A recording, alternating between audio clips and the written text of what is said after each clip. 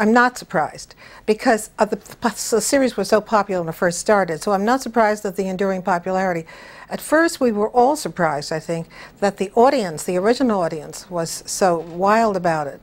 But in thinking back over it and trying to decide why the audience was so possessed by it, went back to the early days. I was doing another show at ABC at the time.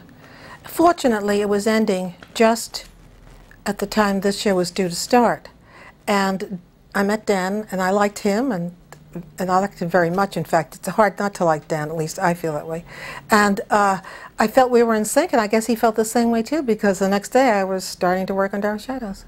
I don't think anything was funny at the time it happens, but I remember once we sent the old house, which was one of our major sets, out to be repaired, and they instead sent it to the dump, and it was burned. And you can imagine what this did to the writers and the whole storyline, and because it would take, I don't know how long, at least a month before they could get a set together.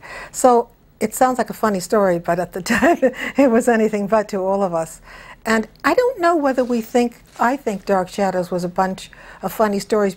I don't know how much I influenced Dan's stories. I don't think that a director has time to influence stories, except occasionally make suggestions. But as a director, you're so busy going from one show to the next that I think the writers and Dan really worked on the stories. I remember another story. Joan Bennett brought a very famous film director down. Who was it, Louis? Fritz Lang. Fritz Lang. Joan Bennett brought Fritz Lang down once, and he sat in the control room. He was an avid fan of the show. I mean, he was a master. He was a fabulous name, but he watched the show every day at home and would not be interrupted. And when he came into the control room, he sat and watched with great intensity. And then he sent me a fan letter, which I have framed. I thought, he said, "You and your crew do a wonderful job," etc. And I thought that was like a tribute from a saint, you know. It was just amazing. So that very unusual people, we ran the gamut from a brilliant man like him to a teenager who was, you know, just barely out of the egg.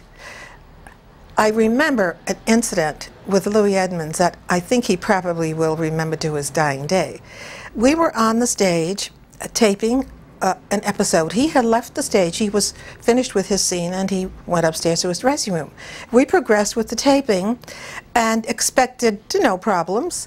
And the next thing we knew, Louis ran down in his undershorts yelling, "Stop the taping, stop the taping." He had gotten completely undressed, had forgotten he was in the next scene, and ran down terrified in his undershorts yelling, "Stop the taping, stop the taping." And have you forgotten that, Louis? How could anyone forget Yes. that? It was funny to us. It was not funny to Louis.